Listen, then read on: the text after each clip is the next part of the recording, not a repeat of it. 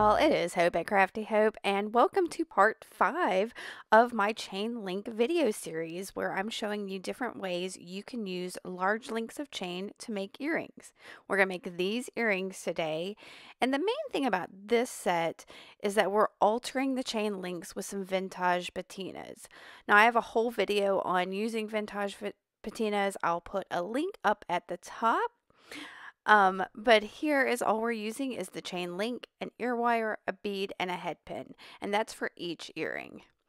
To alter them, I'm going to be using some Vintage glaze, which is a sealer, and also the patina that I'm using, which is purple sapphire. Now that's just a personal choice. I like that color. It went with the bead I had. You'll need to make sure you shake up your patina really well. I'm also using a couple of paint brushes and then my jewelry pliers. I'll have links to the supplies below that so that you can find them on Amazon. I will get a small compensation if you do buy anything from those links, but there's no extra charge to you. All right. So with these, to alter them, since I've already got one made, I'm using that as a reference, but for your first pair, you do you. Now I'm taking my smaller brush and just lining it up next to that first pair and adding a couple little stripes. And really that's all I want to make on these is some stripes. I could have chosen to color the whole thing or do like an ombre with a couple different colors, but for this pair I wanted to keep it super simple and add those stripes. Now I let that dry for a few minutes. The patina dries pretty quickly. And then I'm going to go ahead and do the sides, the back, and the inside once that front is dry, because I found that I could hold the little loop at the bottom of these earrings, these chain links. These are actually the same chain links I used in my tissue paper resin earrings. I'll put a link to that in case you missed that. They're pretty versatile since they have the loops at the top and the bottom.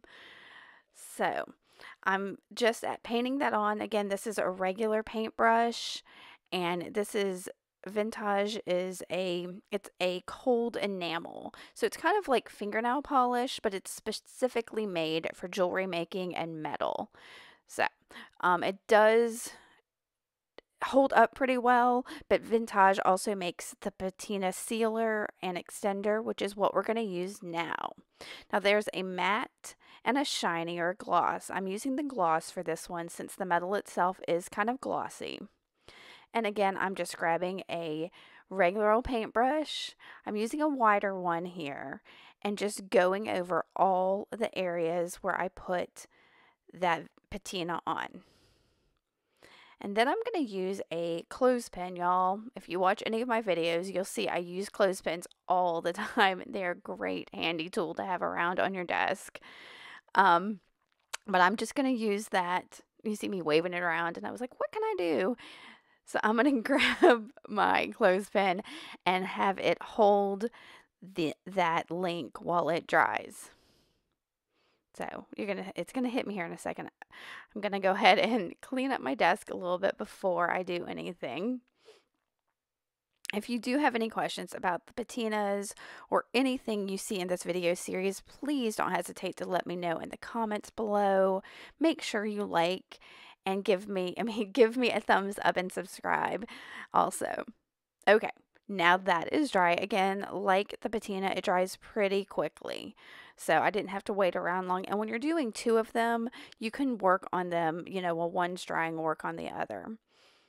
All right, now we're going to make our bead dangle. I'm going to do a wrapped loop. You could also do a simple loop, but I like the security of a wrap loop. So first I'm going to make my loop just like that.